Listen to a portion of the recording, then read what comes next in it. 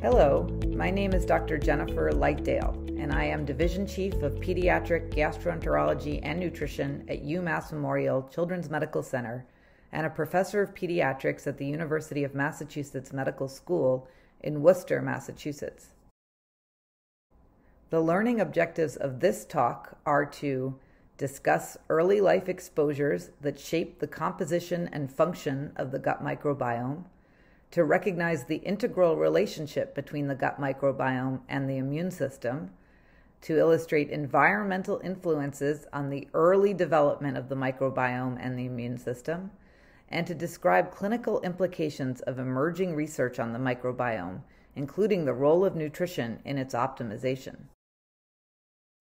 The microbiome is an extremely large and complex community of microorganisms, including bacteria, fungi, and viruses, as well as their genetic material that lives in or on our human bodies. These microorganisms live in a symbiotic and mutualistic relationship with us as their human hosts, and they're actually essential for mediating human physiology, metabolism, and our immune systems to the world. The human microbiome includes more than 40 trillion bacterial cells per person, which is actually more than an individual human body itself, which is composed of about 30 trillion cells. And each individual's microbiome, each one of us, involves more than 1,000 different bacterial species. And I think it's really amazing to realize that humans have evolved with their microbiome over millions of years. In many ways, a healthy microbiome is the key to human health, while an unhealthy microbiome, or what we call dysbiosis, can be associated with diseases or other poor health outcomes. Our innate and adaptive immune systems are also critical to our health and have highly evolved over millions of years. Our immune system is an interactive group of cells and molecules that serves to protect our bodies from disease. When it functions ideally, our immune system is actively monitoring and responding to foreign or non-self molecules that may represent threats to our bodies, such as infectious microbes. The whole system really relies on the immune system being able to recognize what is a threat from what is benign, and there are many benign foreign molecules, such as the proteins in food, that we don't want our immune systems to react to. As a gastroenterologist, I am highly aware of the immune system because 70 to 80% of it is actually located in the mucosa, or the cellular lining of the gastrointestinal tract, right alongside the gut microbiome. This has de facto set up further evidence of the evolutionarily important relationship that is going on in the gut between the immune system and the gut microbiome. When we talk about the gut microbiome, we are talking about the microbial community that is located inside the lumen of the human intestine. And it turns out that the gut microbiome is particularly critical to human health and survival. We are learning much more about the bidirectional relationship the gut microbiome has with our immune system, including how our individual microbiomes protect us from lethal infections and also reduce the potential for our immune systems to go haywire and cause autoimmune or other allergic reactions. In particular, what we've learned is that the gut microbiome influences the immune system in two main ways. First, it provides antigens or molecules that actually stimulate our immune system to get it to act in good ways. Secondly, the microbiome sends chemical signals that can affect the behavior of the immune system and literally help it to stay calm and not engage in dysfunctional behaviors. So our microbiome is essentially controlling our immune system, hopefully in good ways. This picture shows how the gut microbiome at the top and the immune system underneath are separated by a single layer of intestinal epithelial cells, or what we call the mucosa. On the luminal side is mucin, or essentially mucus, in which the gut microbiome resides. The immune system lies below the intestinal epithelium in either the tissue of the gut or in vascular spaces. The microbiome is sending its signals both between and through the intestinal epithelial cells to influence the behavior of the immune system. And ideally, this is in healthy ways, not in bad ways. So as it turns out, early life of humans is extremely important for establishing the composition of the gut microbiome and, by definition, the behavior of the immune system. Factors that affect the composition of the gut microbiome include, importantly, our diets and our environment. The bidirectional symbiotic relationship of the microbiome and the immune system means that the healthy development of the immune system relies on the healthy development of a microbiome. And since this all happens very early in life, it truly reflects infant feeding practices as well as both prenatal and postnatal environmental exposures. And when we say early, we really mean it, as the gut microbiome both is constituted and assembled and then essentially completely stabilized during the first 2 years of life, which is otherwise known as the first 1,000 days of life. This means that any disruption of an infant's microbiome can contribute to lifelong and even intergenerational poor health. Non-ideal microdevelopment has also been linked to poor growth and development when you're dealing with toddlers and school-age children, as well as cardiac, neurologic, autoimmune, and allergic diseases, both during these early phases of life as well as in later stages. What all of this means is that it is really the first 1,000 days of life, defined in humans from conception to 2 years of age, that is really when your lifelong health is being determined. Those early 1,000 days involve rapid maturation of a number of different human body pathways, including metabolic, endocrine, neural, and immune pathways that are all developing in tandem and are actually highly interdependent. Each of these pathways, and therefore any and all of them, can be adversely affected by environmental factors, such as infections or suboptimal nutrition. But it's not usually just one issue that disrupts the microbiome and affects health. It's usually really a myriad of factors that can be implicated, including maternal diets pre- and postnatally, as well as environmental exposures. There's also postnatal infant diets as well as postnatal dietary exposures. So these are all going to be playing in. In addition, there can be genetics, epigenetics, or what are called changes to your genes because of the environment, as well as metabolomics, defined as the presence or absence of specific metabolites in cells and other factors that can also be playing in. In this slide, I have listed out some of the factors that have been shown to affect the microbiome during the first 1,000 days. In particular, prenatal maternal factors, including exposure to maternal gut microbiota, vaginal infections, and even tooth issues like periodontitis can have an impact on a baby's microbiome. Certainly, delivery mode at birth can be a factor, and postnatal infant exposures, including antibiotics and dietary exposures, can be interplaying with genetics and environmental exposures, all to affect a baby's microbiome. We know that probiotics can be used ideally to influence the microbiome in good ways, and there may be ideal types and timing for introduction of older babies to complementary foods that can be good for development of the microbiome. And we are just starting to understand how toddler diets may be a factor in both good and or bad ways, as the microbiome really starts to stabilize towards the end of the second year of life. Some of the evidence for how all this plays out comes from examining the composition of the microbiome at different time points, and specifically by looking at the preterm gut microbiome. What we know is that in normal pregnancy, gut microbes of the fetus reflect the variety of microbes present in the placenta, umbilical cord, amniotic fluid, and meconium.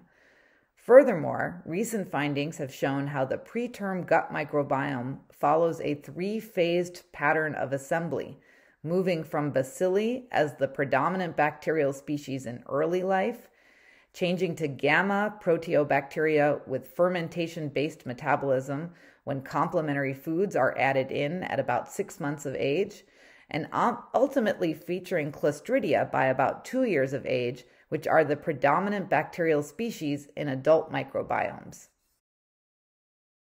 We also know that the microbiome of the newborn closely matches maternal stool, vaginal, and skin microbiomes, and this explains why an infant's microbiome depends on how they were born. Either way, at birth, the first colonizers again are bacilli, while other types of bacteria accumulate over the next 6 months dependent upon infant feeding practices. In breastfed infants, the microbiome is dominated by a species involved in HMO metabolism, reflecting the fact that about a third of infant bacterial microbiota in breastfed infants originates from breast milk.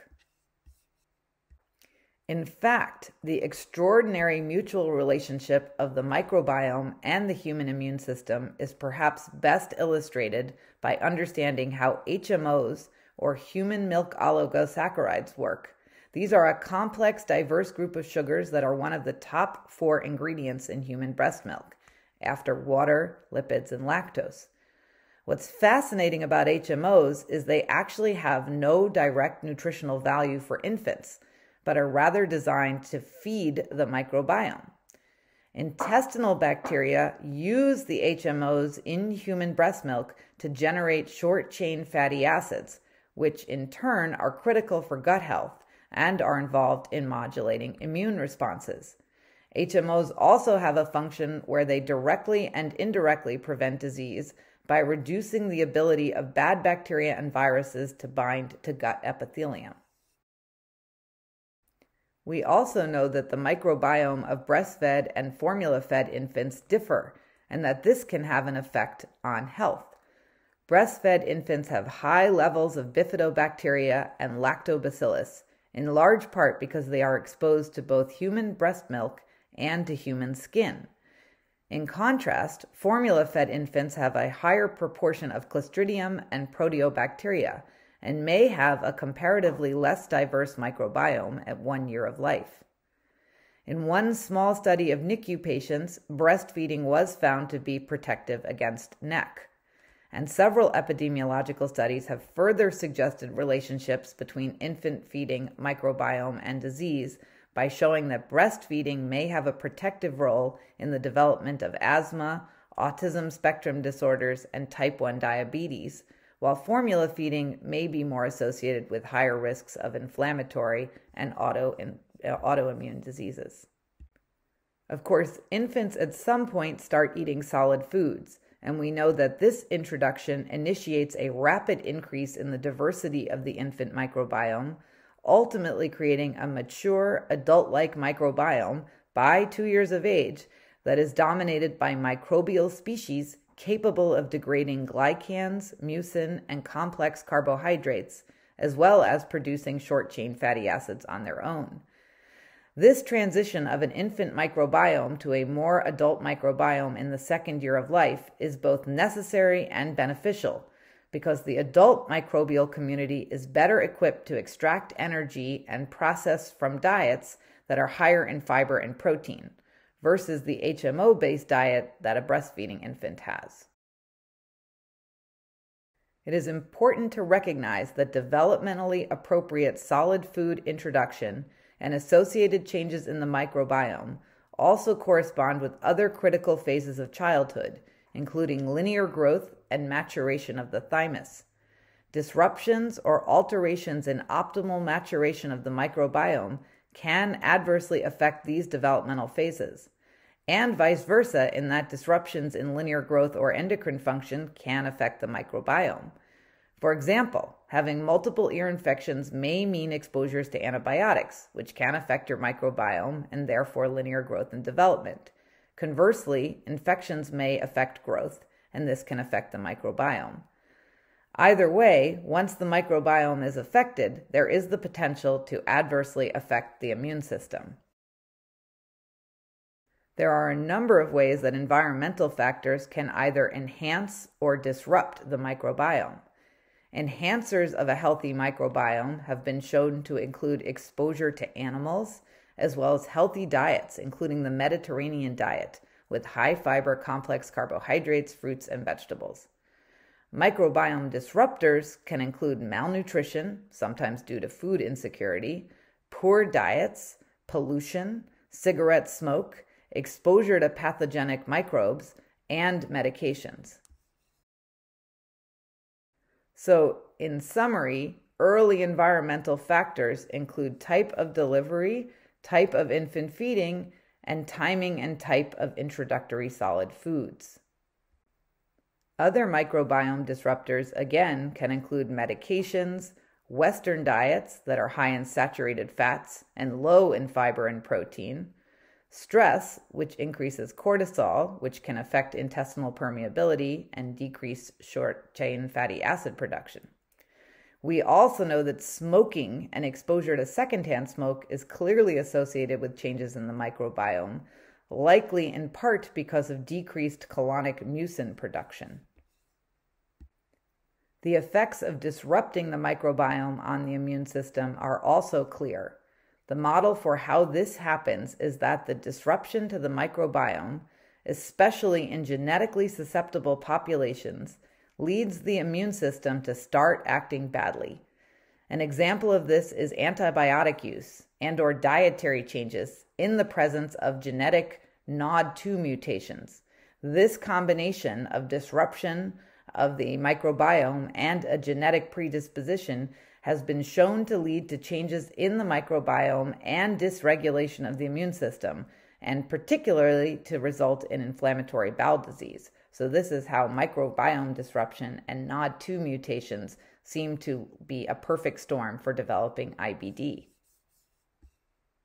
As another example, we also know that frequent infections in childhood and or perhaps lots of antibiotic use, whether needed or not needed, can lead to microbiome changes, and that can lead to immune system dysregulation, and ultimately we see children develop allergic diseases such as food allergies, asthma, or eczema.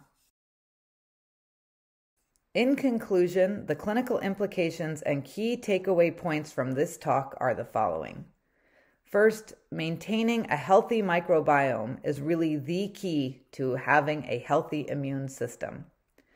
Fiber, which we see in good diets such as the Mediterranean diet, are really good for the microbiome and for the immune system. And this is compared with low fiber Western diets, which are high in processed sugars, fats, and other food ingredients, which also can be detrimental to the microbiome. I think we've also discussed the importance of considering adverse effects of medications on the microbiome when assessing their risks versus benefits in particular clinical scenarios. We've also discussed modifiable risk factors, and one of those may be the timing and choice of complementary food introductions in children. This is an area we expect to learn more about in the near future. For now, encouraging and advocating for breastfeeding remains paramount, as human breast milk seems uniquely qualified to promote a healthy microbiome in human infants at a critical period for establishing their healthy microbiome and ultimately their healthy immune system. Thank you. I have listed on this slide and the next some references.